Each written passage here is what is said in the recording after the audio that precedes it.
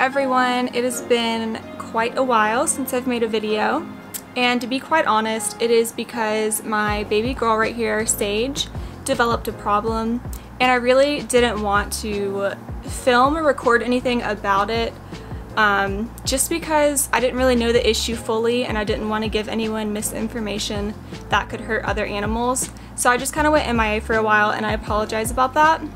But to get straight into the video, because you guys know I like to get straight to the point, I am going to talk about gout, and that is what me and my veterinarian decided that Sage had developed.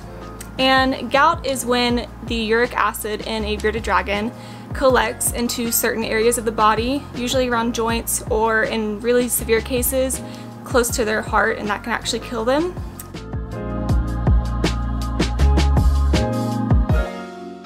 And typically it happens to bearded dragons who are older, maybe 10 years or less or more, just depending on each individual case.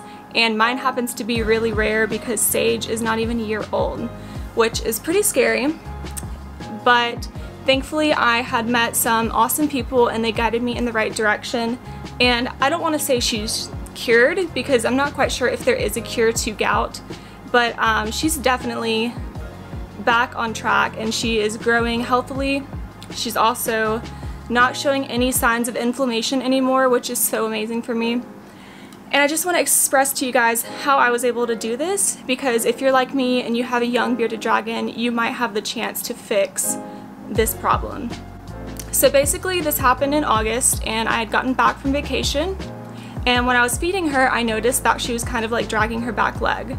So I took her out, did an inspection, and she was not moving her joint right here.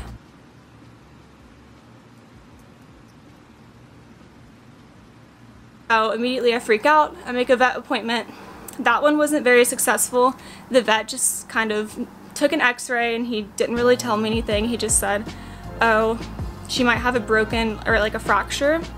And then we made a vet appointment to a larger scale vet. It was definitely more expensive, but she gave us some insight as well, and she kind of said that it could be gout, but it's not very common in her age.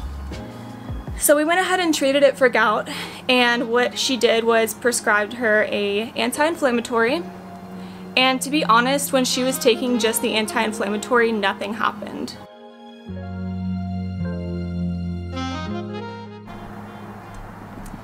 So this is Sage now. As you can see, she's using both legs. That initial video I'm going to show you is really sad. And there is still a tiny bit of swelling right here. Also, if you have a pet with gout, don't squeeze it and don't touch it, because that's really going to hurt them, even if they don't express it. But she is doing so much better. Her bump right here is almost gone.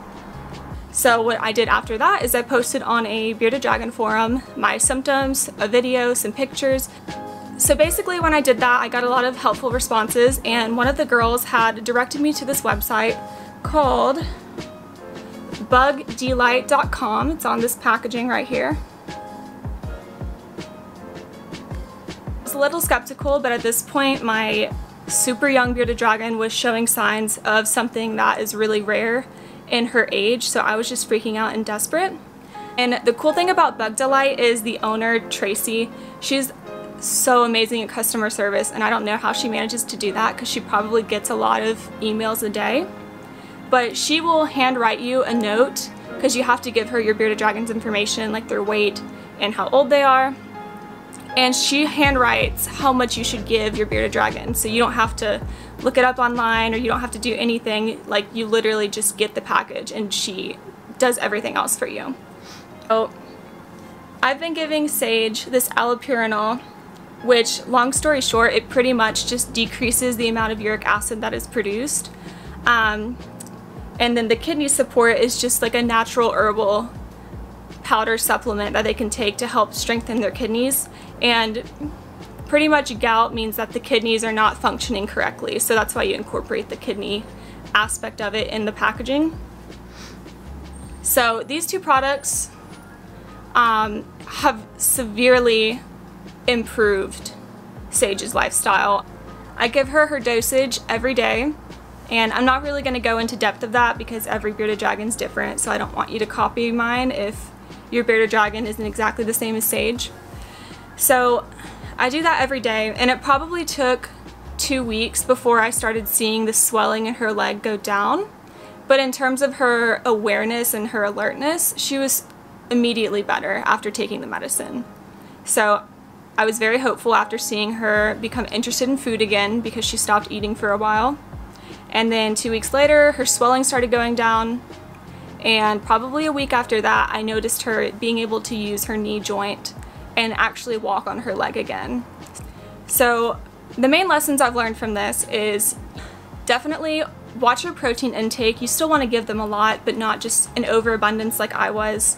Make sure the feeders that you're giving them are good quality, that they're gut loaded so they actually have nutrients. If you do have a reptile with gout, definitely check out Bug-de-Lite. Speak to Tracie. She's not going to pressure you into buying anything.